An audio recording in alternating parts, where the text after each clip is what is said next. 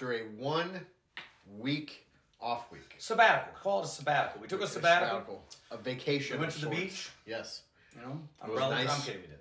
No. But no, it would have been nice. I almost got snowed into Iowa. You almost did, yep. I drove. Well, no, that was a couple weeks ago. Before, yeah.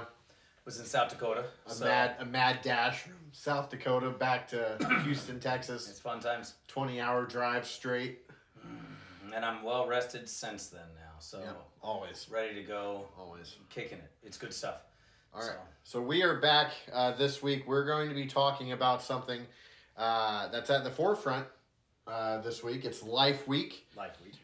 This week on Friday in Washington, D.C., yesterday, there was a march for life.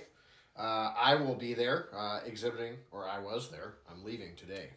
We're recording this. Oh, time. It's a wobbly, wimbly, wobbly thing. You can't determine. It's all circular. It's fun times. That's from Doctor Who. Yeah. So, yeah. I was There's a very there prominent exhibiting. Christmas song in that. So, Doctor Who. Yes, we've heard. Yep. Yes, we've heard all about it. You know, it's fun times.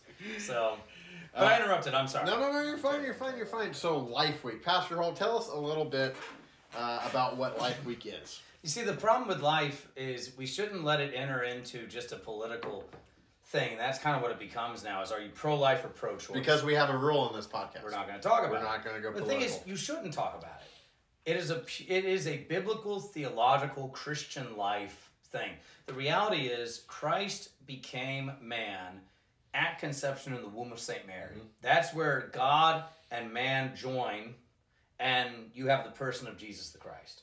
So life is claimed from the moment it begins all the way through and unto the life that is to come. And Christ became that for us. So how do we view life then? Is we're very much, we rejoice in life. We rejoice in life in every stage that God gives it. Mm-hmm. From the beginning all the way to the end. And then even how it's resting in the ground. You know? And you don't have to be a Christian to say, well, I respect cemeteries, but we as Christians have a different reason. Right. That's where they're resting till the day of the resurrection. We care about how we handle bodies because your body is claimed to live forever. God didn't create your body to live for just 80, 90, 100 years. Your body is going to live eternally because it'll be resurrected on the last day. So we care about these things. So we need to kind of take it, and it's not that we're pro-life. We just rejoice in the gifts God gives us. Mm-hmm. And that gift is life, both here and unto eternity. So if we kind of take it apart and just centralize it to an issue on abortion, then that's not actually taking all of it together. And then you're just pro-birth, which we are as well. Yep. We're for birth. But the thing is, when you look at, let's say, abortion, that's the big thing, is, well, we just don't want you to kill babies. Mm-hmm. But the thing is, no, you care for the woman who has the baby. You care for the child in the womb. You care for the man. A lot of abortions happen, and the man has no clue they're happening, even though they may have wanted the child, and or vice versa, the woman's being forced into having one. Mm-hmm. You know, and the thing is, if we actually have this rejoicing in all life, then this doesn't become an issue. It's not us trying to say just don't kill this child. It's we rejoice in your life, we rejoice in his life, we rejoice in that life because God has given it, and that's the big thing, is seeing God as the giver who gives this gift. And we rejoice in it from the moment of conception all the way to the end. Yep.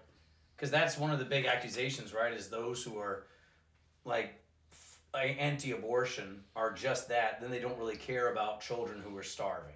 Oh, probably the biggest accusation, at least in our current times. Yeah. You know, we don't care, and you do. And you do what you can to help. Mm-hmm. I was talking to my son the other day about this. We were talking about something called Malthusianism. Mm-hmm. You know, and there's two forms of Malthusianism. You have the original Malthusianism, which was this guy named Malthus. He was an Anglican priest. This is back in the 1800s, and he's seeing the expansion of the British Empire, and everyone's seeing how big the world is, you know, how massive everything is. So he says, you know, we got to slow this down. There's way too many people. We got to slow it down. So his view was basically refraining from sexual activity. Yep. Fast forward to the 1900s. Now we have the advent of birth control. So now you can still do this population control without having to sacrifice the pleasure. Yep. And you still have that prevalent today. As I said in a class one time, I said we have sex without babies and babies without sex. That's kind of where we are now. So life has become this really confusing thing. When does it begin? What is life? And it's not as easy as just saying I'm pro-life. You're living sacrificially for life, as Christ gave up his suke, is the Greek word. We translate it as life, but what it means is his entire existence. Yep. He gave up on the cross for you, so now we give up our suke, psyche, you almost call it, for others. But as I was talking to Lonnie about this, I said it's not a population issue. It's, do you live for your neighbor or not? You can throw all the money and food you want at a starving country, but if there's someone intercepting it and taking it all, then it doesn't matter. Which is what we see happen most times in third world countries, unfortunately, and things like that too. You think of like what it means to love and enjoy and receive life.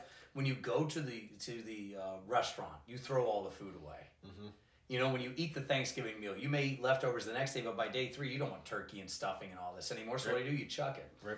Is even your diet plan something that's for and rejoicing in life? So there's not a population, because that's one of the big things is, when we look at rejoicing in life, God is the one that gives it. If he gives you one child, we rejoice. If he gives you 12 children, you rejoice. Yep. If you don't have any, you suffer that, which is difficult as well. So all of it, all the way till that last moment, it's still life God gives. And we still rejoice in it. And we rejoice in it. It's not for us to end it. It's not for us to burden it. It's not for us to neglect it. It's for us to rejoice and live sacrificially for it. So, and maybe that's actually the best thing. Marching is fine. But the question we have to ask is how are we called to live on a daily basis for life that Christ defines by his death and resurrection for us? That's the key thing. So, and being for life is, like I said, a very complex thing. Yep. Because one of the most hot button issues of our time. Yeah. For sure. I mean, it very much is. And the more we rejoice in one another's lives, in families, and in children, it's hard if the church doesn't do this on a daily basis, but then once a year says, oh, we're really for this. Mm-hmm. It doesn't work. It's hypocritical. Yep. So, and I mean, and also like the way we care for each other too, like you were saying, caring for your neighbor and putting them before you, like we have to do that in our everyday lives. Yeah. We're gifted to do that in our everyday life, right? I mean, that's the thing is you're given to have this joy of caring for your neighbor on a daily basis. And when you care for your neighbor, you're taken out of yourself. Mm-hmm. You're no longer caring for yourself, and that frees you. I mean, that's Lutheranism. Lutheranism is the freeing denomination. It's what Luther means, is the freed one. We're freed in the forgiveness of our sins, our life created anew in holy baptism, nourished in the sacrament of the altar. We now live like who we are, those who are destined to live unto eternity. So in the meantime, we love everybody. So awesome. That's the fun part. So good thing to be pro-life in that way. That's good stuff.